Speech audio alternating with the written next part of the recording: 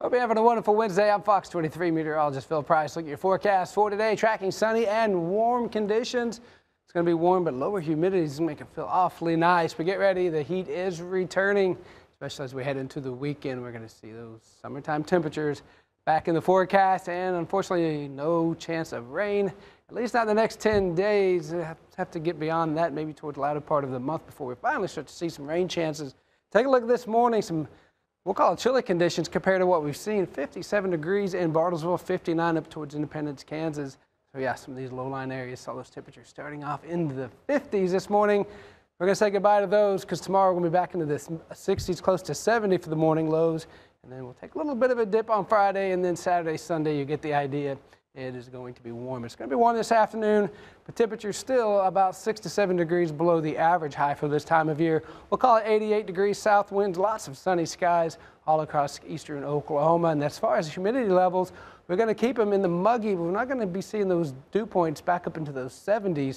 So that's going to feel a little bit better compared to where we were last week. As we get into the weekend, we will see them creep up a little bit, and that'll add a few degrees to the temperatures. And yeah, here's at least into Saturday.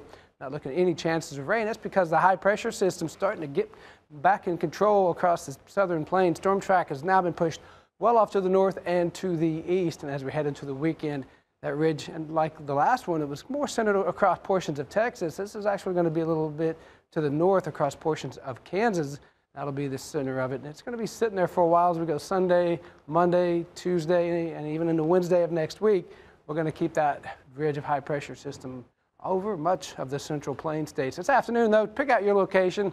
We'll see south winds continuing, temperatures into the 80s, warming into those mid to upper 80s this afternoon. So as the kids head out for practice, or if you got some plans this afternoon into the early evening hours, really not looking all that bad. By 7 o'clock, we'll start to see temperatures back into the low 80s in many locations, and by 9, everybody back into the 70s. So feeling awfully nice as we head into the evening hours. It'll be a good evening to sit outside on the back patio if you can.